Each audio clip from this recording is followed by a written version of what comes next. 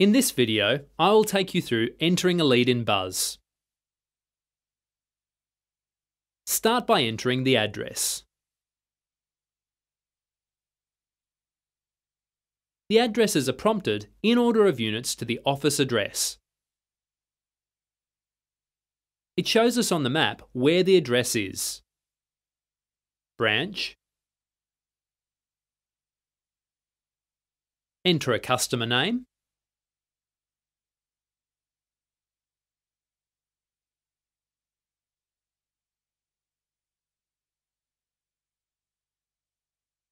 Enter contact number.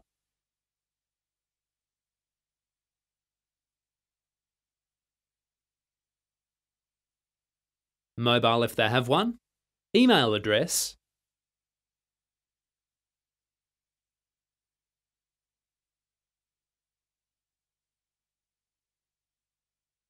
And over to the next screen.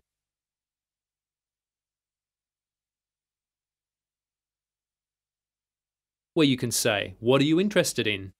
Yes, 5 roller blinds. How did you hear about us? The internet. How on the internet? I used Google. Next. It searches up the rep that's responsible for that area. That's George. We can see George's diary for the week. And it's opened. We can see here these appointments are 8.3 kilometres and 9.3 kilometres from the address that we are trying to add to his diary, so we're in that area on the day. This red indicates to me that the appointment is a long way away from this appointment.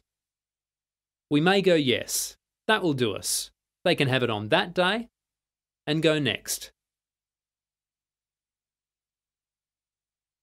And there's the appointment.